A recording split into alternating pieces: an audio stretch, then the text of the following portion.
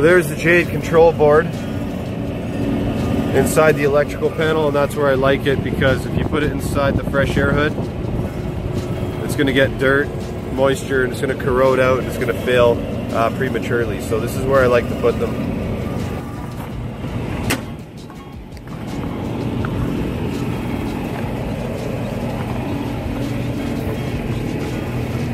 There is our indoor sensor, mixed air sensor. Now on these Yorks, they had a sensor in there already. You just take the wiring and shove it into the sensor here for the Jade. Now that is polarity insensitive. It doesn't matter where those wires go. Not a big deal. Now if we continue underneath the fresh air hood,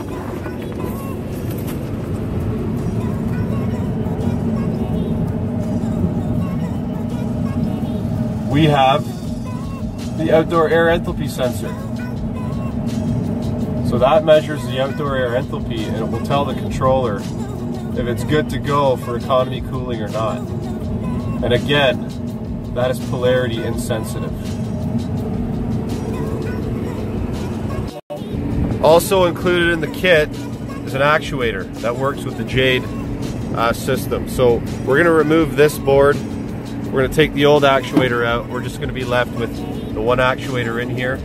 And one thing that we need to do, that I like to do when we work on economizers, is give all of these dampers a good grease. Now they've been greased in the past. You can see that white lithium grease sticking in there. So I think I'm just going to spray some WD-40 on it for now, loosen it up, get them freed, and take it from there.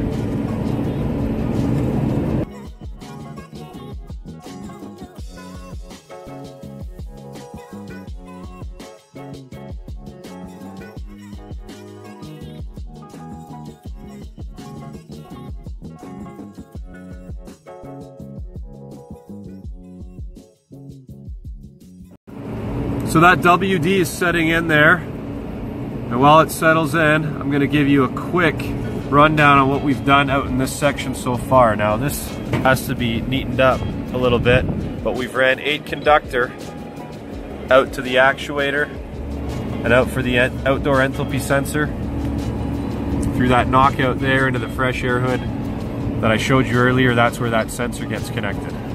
Now 3 wires go to the motor for the actuator. We've got 24 volts, we've got common, and our DC input. Okay, I ran 8 conductor for a reason. Well, one, I had it in my truck, but I'm glad. So I ran this, and I like to use extra conductors, because what can happen is if you have a failed conductor at one point, instead of running all new wiring, you can just use one of the spare conductors that you've left for yourself on either end of the wire.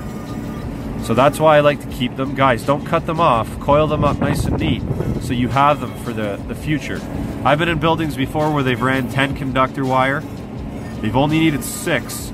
I've had a short on one of those used wires, and what I did was, instead of running a whole new wire through 3 stories or 4 stories of building, you just use the spare conductor that's already there. It works out perfectly. So literally, no more use for that. We're done with it. So what's cool about the Jade here is the connectors, they come right out. See that? Now, we can wire that connector outside of the controller instead of trying to get our fingers into this tight space, which I really enjoy. There's 4 of them on there, as you can see. So we're all fired up, we're ready to go, everything's installed. I gotta leave the door off of this because I want to check the dampers to see if they open and close when I play with the controller. So what I've done is I've pulled the belt off. That way when we're playing with it, we don't have airflow flying by us going downstairs making it cold. So that's what I've done for now, is just pulled the belt off and powered the machine up. So we got the control board all powered up on the status screen. One thing I want to make clear to you guys, the unit has a diagram, but so does the Jade. You have to use both in conjunction. So you wire the new board the same as the old board, so the unit wiring diagram stays consistent. The last thing you want to do is change it so the next guy is guessing what you've done when he gets here, if it's not the same as the unit wiring diagram, okay?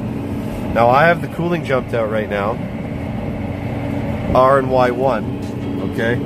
So the status screen, if we check that, economizer is available because it's cold enough outside for the economizer to open. Economizing, yes, that means we're calling and it's in economy mode, okay? Now there's a bunch of stuff in here, we don't need to go through all of it right now, but one thing I do want to show you, it will show you your mixed air temp. That's the sensor inside the blower section, your outdoor air temp, and your humidity, which is really cool. Now if we want to test, oh, here's the set points. So the set points, we have our mixed air set for 53 degrees. And this is your enthalpy curve. You gotta watch this, because depending where you are, your enthalpy curve will be different. You gotta look in the manual for this. I'm in Toronto, right? So my enthalpy curve is set for ES5. So keep an eye on that when you're setting it up. So if we want to test the damper operation, we go to checkout, damper open, hit enter a couple of times, and that will prompt the damper to begin to open.